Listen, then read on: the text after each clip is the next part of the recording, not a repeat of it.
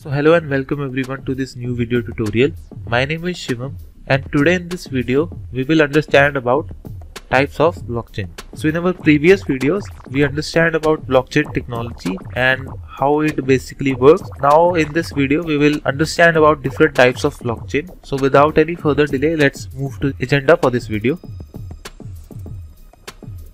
So in this video we will understand about different types of blockchain. So first we will understand about public blockchain, then we will look at some of the advantages and disadvantages of using public blockchain. Then we will move to the second type of blockchain, that is private blockchain, and again for this also we will cover different advantages and disadvantages. And for the third type we will cover the hybrid blockchain, and for the fourth type we will cover the consortium blockchain. So by the end of this video we will learn about 4 different types of blockchain. Now before we move to the very first topic, let me tell you that we provide both type of resources. So if you are fond of watching videos, so you can subscribe to our YouTube channel for more similar videos and press the bell icon to get the latest notifications. So other than videos, we also have a detailed article related to this topic. So if you are fond of reading, the link of that article will be available in the description box. So if you are fond of reading, you can navigate to this article and read out all the information in very much detail. Now let's come back to our video and let's move forward to our very first topic. So first let's understand about different types of blockchain. So at very base there are only 4 types of blockchain. So very first one is the public blockchain, which is open to the public. Second one is the private blockchain. After this there is a hybrid blockchain, which is a combination of both public as well as private one. And at fourth there is another type, that is consortium blockchain. We can consider consortium as a special type of private blockchain. We will cover that later in this video. Now all these 4 types of blockchain have certain similarities. So let's understand that. So every blockchain consists of a group of nodes connected in a peer-to-peer network. So in all the types of blockchain, peer-to-peer network is a common characteristic. After this, each node in the network holds a copy of the shared ledger. Now shared ledger is the place where all the transactions has been recorded or stored, or we can simply say that the ledger is the place where data has been recorded, and this ledger gets updated on regular basis. After this, each node has the ability to validate transactions, send and receive transactions, and create blocks and add them to the blockchain. So these were the 3 common characteristics that are there in all these types of blockchain. Now let's move to the very first type of blockchain, that is public blockchain. So as the name specifies, public blockchain is the blockchain which is open to the public. It is not owned by anyone.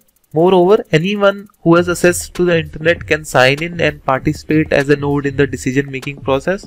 All the users in the public blockchain holds a copy of the ledger on their local node. So we can also call public blockchain as permissionless blockchain, and an authorized user in this type of blockchain network have access to the past and current records. So in a nutshell, a public blockchain network is open to everyone. No one controls it. With the help of internet we can sign in and participate as a node, and we can part of that blockchain. And once we become a participant, we will get access to all the records that are there in the blockchain. Now let's see the example for that. So very common examples related to public blockchain includes Bitcoin, Ethereum, or we can say Litecoin is also there. Next, let's move to the next topic and understand some of the advantages of using public blockchain. So first thing, our public blockchains are transparent in nature. That is, they're open to everyone. So anyone over the internet can participate in the network, and once we participate, a copy of all the blockchain record is maintained in our local systems.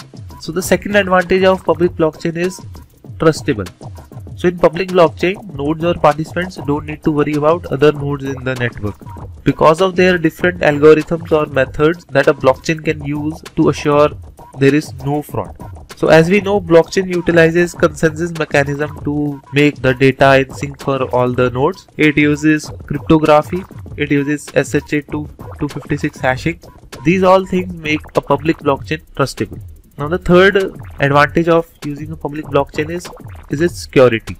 So public blockchain networks are usually large in size because they are open to the public, and due to this larger size of the network, the greater the distribution of the records, and it will be harder for the hacker to hack. So due to this network size, it will be very hard for a hacker to tamper the data or tamper the blockchain, which makes the public blockchain much more secure. Now let's move to the next topic and understand some of the disadvantages as well. So low transaction processing is one of the main disadvantages of public blockchain. The rate of transaction per second is quite low in public blockchains. The main reason behind this is the size of the blockchain network. Like there are many nodes in the network, and verification of transactions and proof of work from each node takes time. It is a time consuming process. Now due to this low transaction processes, scalability is also the main issue. Now if we want to increase the size of our blockchain, then nodes will increase, and again the transaction processes become slower. After this, the third main disadvantage of public blockchain is that they are high energy consumption. So most of the public blockchains utilizes proof of work consensus algorithm, and this proof of work algorithm is a high consuming process. It basically requires specialized hardware components to execute a special algorithm, and it is a problem from both environmental and financial aspects. Now let's move to the next topic. Next, let's understand about the second type of blockchain, that is private one. Now private, as the term, I guess it is quite clear that the private blockchain is a type of blockchain that is not open to the public. They are only open to a group of participants who have decided to share the ledger between them. These blockchains are restrictive, or we can also call them as permission blockchains. They are operated only in a closed network. So in very simple terms, a private blockchain is a blockchain which is not open to the public. It is being implemented in a closed network.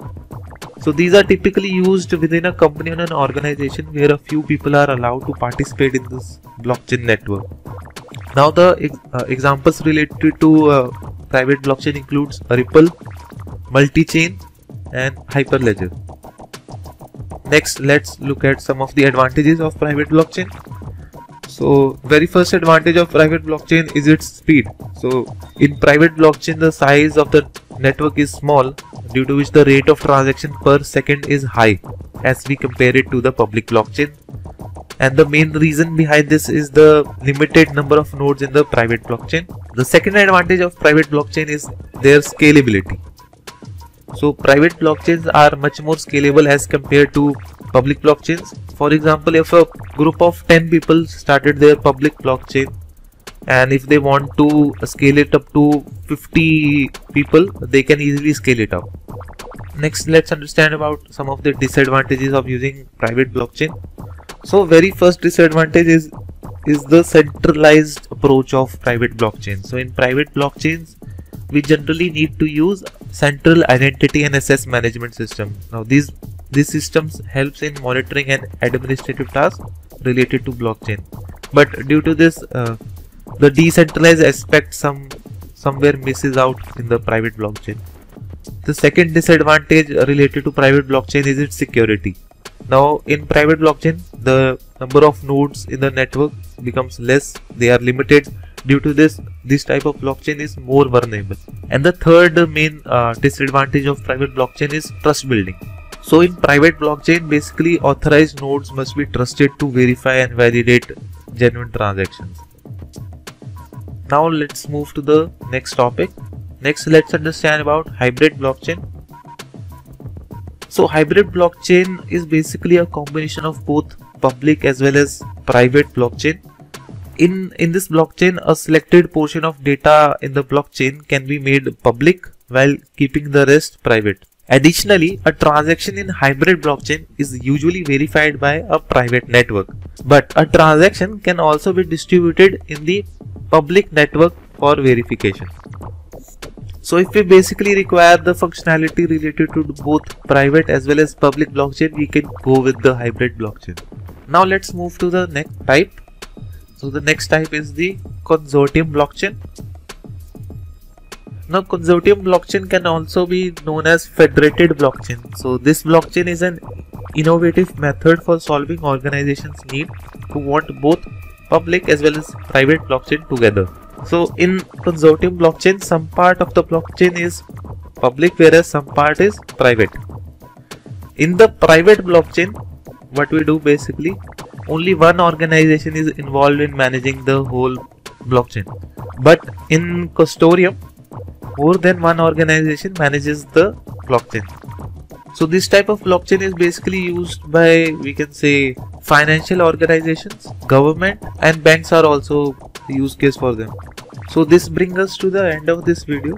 In this video, we learned about different types of blockchain. We have seen what is public blockchain, what are the various advantages of public as well as private blockchain.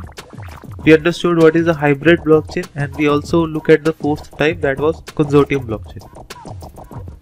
So if you really like this video, give it a big thumbs up and do subscribe to our YouTube channel for more tutorials like this. And thanks for watching.